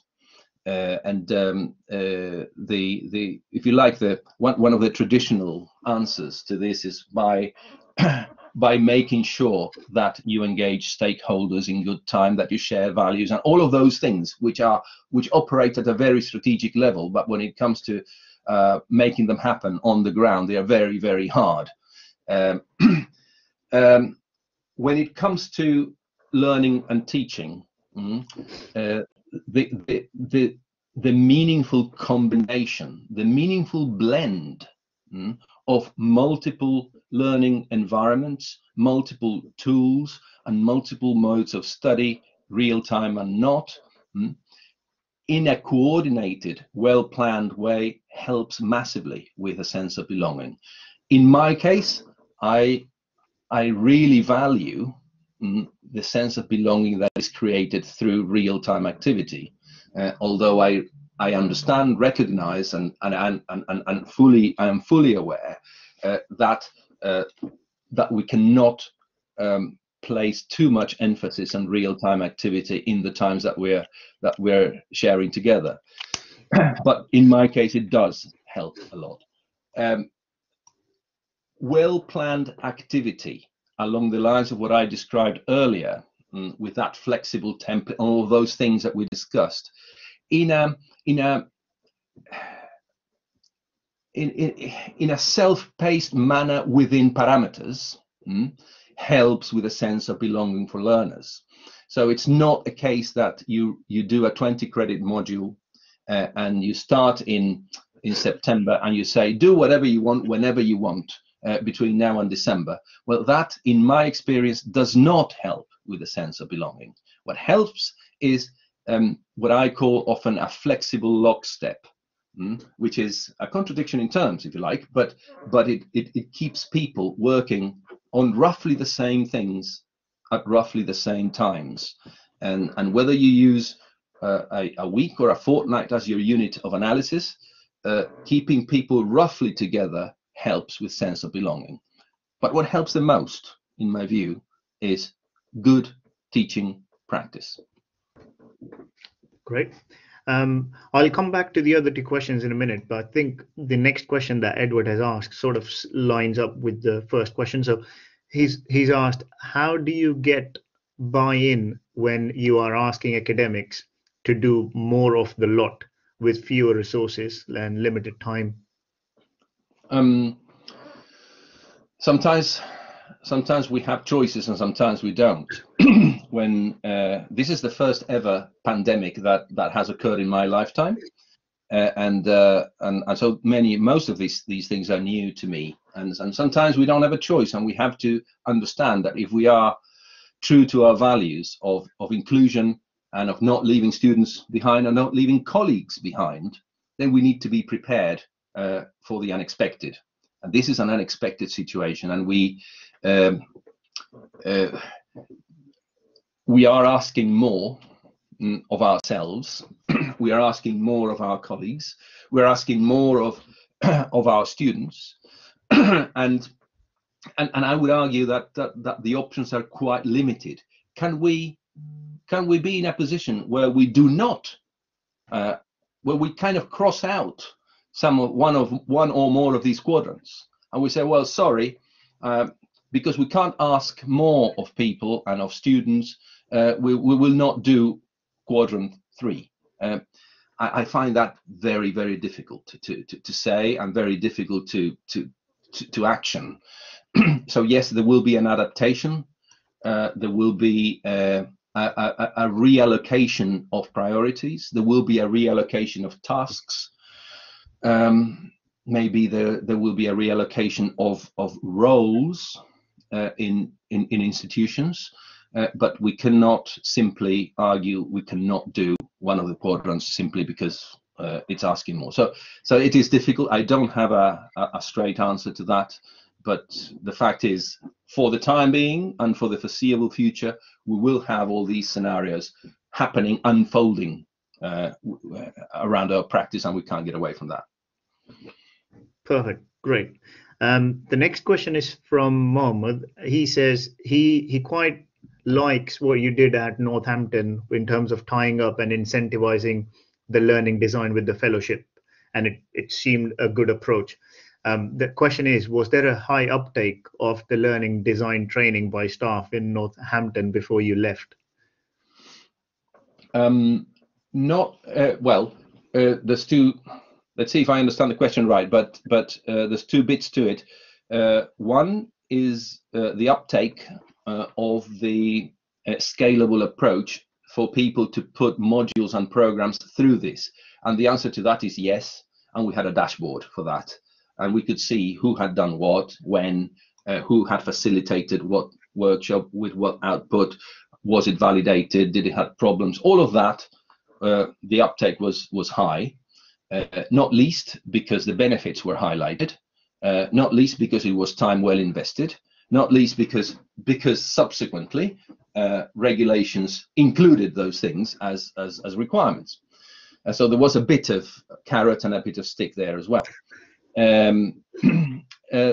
The other bit of it is what about the facilitators, and to scale this up, you need to scale up facilitation, and on that we had significant interest from a central team that we recruited specifically for this, but we also had significant interest from academics themselves who see themselves and still are doing this as facilitators for such workshops in the faculties, and that was very helpful because we had subject specialists doing this sort of thing, having been trained to do this sort of thing in a very natural way, having themselves been embedded in the faculties for many years.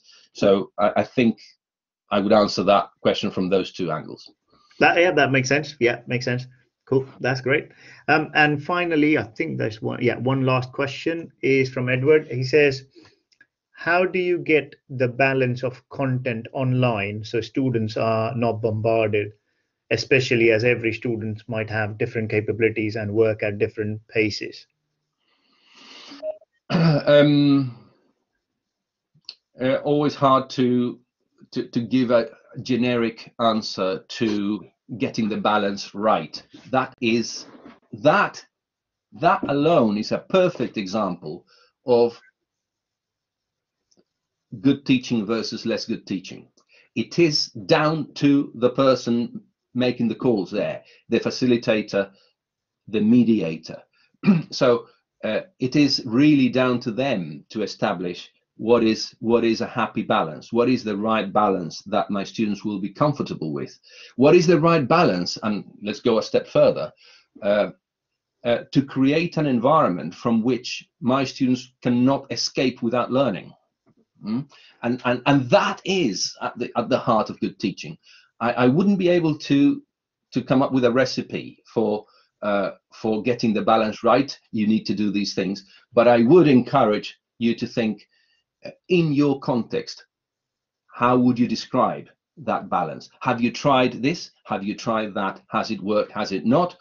Can you adjust accordingly? And bear in mind, the next cohort of students, because teaching is unique, will be different. And the teaching act will not be replicated. It will be new. It will be a new one that will be the only one that your new students will have experience of. That is what makes teaching so exciting. That's great. I think just listening, I mean, hearing comments from Samantha earlier where she was a bit worried and stuff, I'm assuming, and Samantha, you can quote me over here based on your final comment. You said love that, which means not that you're converted, but I think it's helped, sort of thing, for you to have steps going forward. One comment that Manish has made is if we, and I'll repeat his comment, is he says, if we can crack quad 4, which was one of the option in your chart, the others would be catered to a larger extent. I would just like to get your comments on that. Yeah. I suppose is quadrant 4 the bottom right? Or yeah. Bottom right. Okay, so let me go back to this. Let me go back to that. So if let me go back to here to see if we understand the question right. So if quadrant 4 is indeed the bottom right, then to be frank, the bottom right is not the one that worries me the most. The bottom right is quite straightforward to implement, technically easy to implement, and I'm talking about this real-time provision, so low proximity, high synchronicity. I'm not that worried about that because in any scenario that will not be the bulk of the study mode. When we move post-COVID, that will be a bit of it, but the chunk of it, I would argue, would be the other 3. It might be just me, but I don't think getting quadrant 4 wrong will destroy the rest of the good work. If we make mistakes in quadrant 4, we can fix them. But if we make mistakes, serious mistakes, in the other 3, we have rather more significant problems. That would be my position. Great. Any other questions?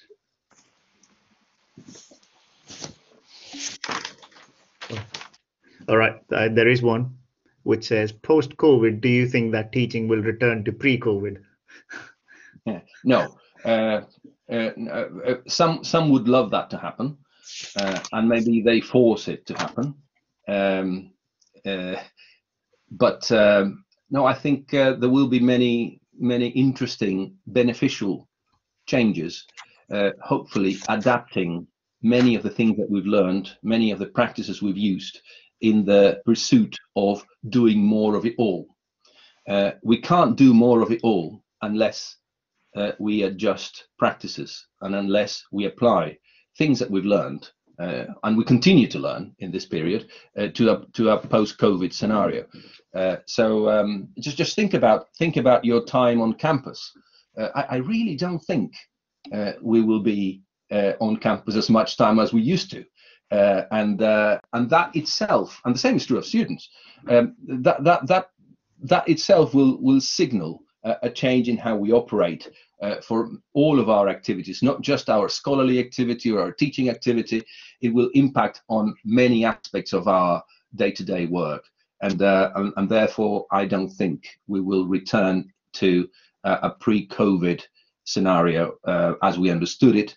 There will be a rather modified version of that. Right.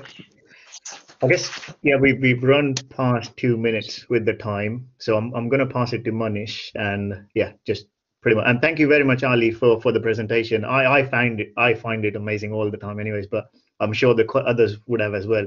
I'll pass it to Manish, and yeah, he can pretty much. Thank you, Ankur. Thank you, Ale. Thank you, Debbie. I think Marad's left. So, and thank you most of all to all of you who have come and spend the last 2 hours with us. And hopefully it's been useful. You know, we said that we'll look into what 2021 will be like, and we probably can't do that without sort of bringing in what we have just experienced, which Ankur very usefully sort of brought that out from all different members today. I mean, it'd be hard to summarize everything, but I would say that the key things that were highlighted in Ankur's session were structure is quite important for students, especially when they are not out and about in front of you. It has some advantages obviously for engineers, as I said, but I think more generally everybody likes a little bit of familiarity, and so that they can once they get used to it, everything is familiar. But in a new world, when you're suddenly going in a new place, you do get confused a little bit.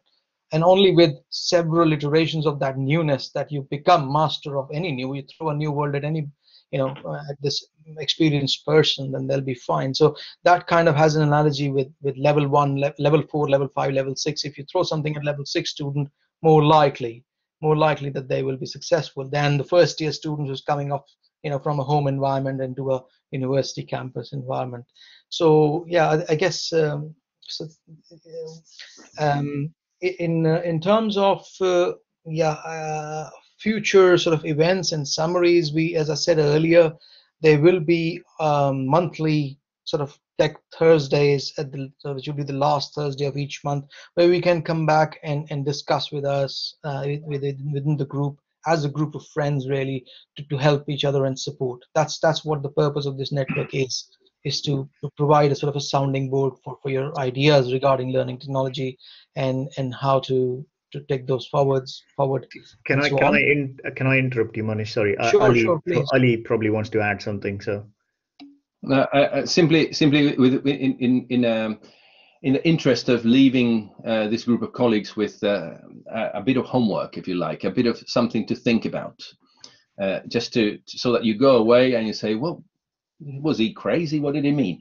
Well, I wanted to ask a question and let you think about it as you go away in preparation for the next ALT South meeting. Particularly because this is the Association of Learning Technology. Yeah. So have you thought about the concept of book enhanced learning or pencil enabled learning? If not, then why are people so fixated on the notion of technology enhanced learning? Is it just because of the novelty? Is it because of the new tools coming out all the time? I would argue that basic technologies like the pencil and the book are far more powerful and enhancing than many of the toys that we see today.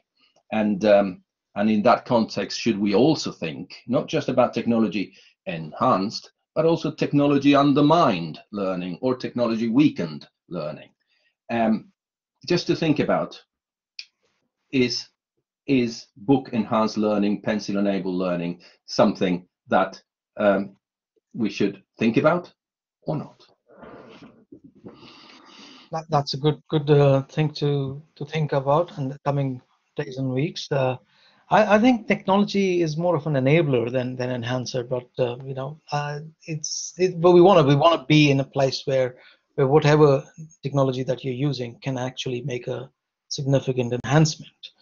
But in this case, in the COVID case, I think it's been more of a enabler, isn't it? Because otherwise we wouldn't be doing any of the work that we haven't done. So yeah, we will mull on that for the coming sessions and see if we can come back to you and report back saying this is what we have found. But on the topic of finding things and reporting back, I think the research journals that are focusing on learning technology, including the research in learning technology, the alt one. They from time to time call for various systematic reviews, some meta-analysis where you actually put together evidence and to help future researchers. So one of the things that as I said in the beginning, I'm very interested if people are wanting to form group of authors and work together. If you would like to do that, please reach out separately or say it in the chat here, on my email, whatever, and we can look to run some sessions on systematic review and to support you in researching that side of things. Maybe even building and evaluating learning technology solutions, because I myself have done some work on that before, but we'll be interested to see if there are collaborations possible in future. And lastly, about the next few meetings, as I said, 29th of July is a Thursday of the next month.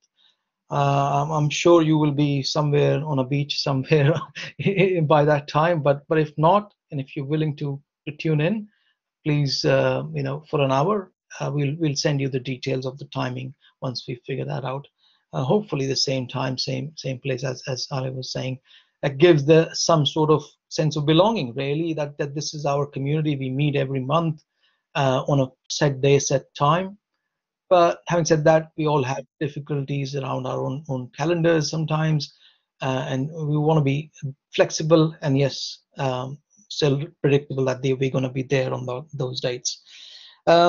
Likewise, in September, we'll have an event which will be similar to this one, where we invited speakers. So please, if you have ideas, suggestions for speakers to rope in for this session, please let us know. We'll try and contact them.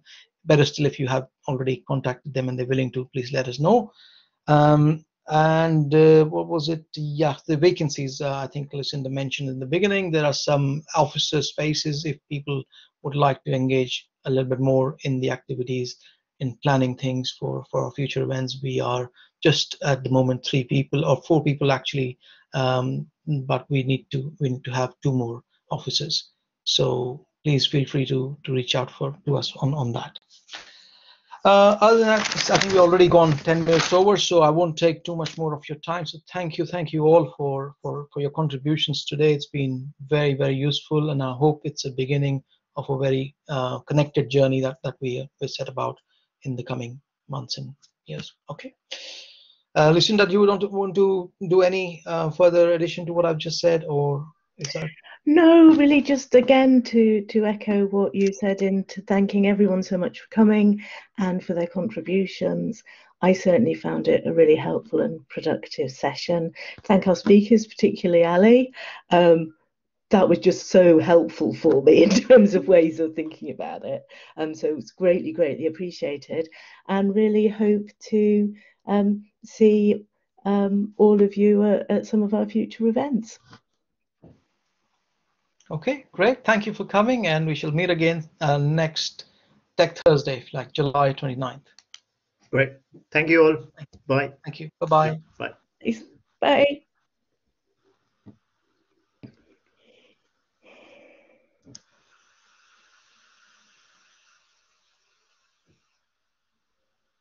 So the recording is with you, yeah? Yep.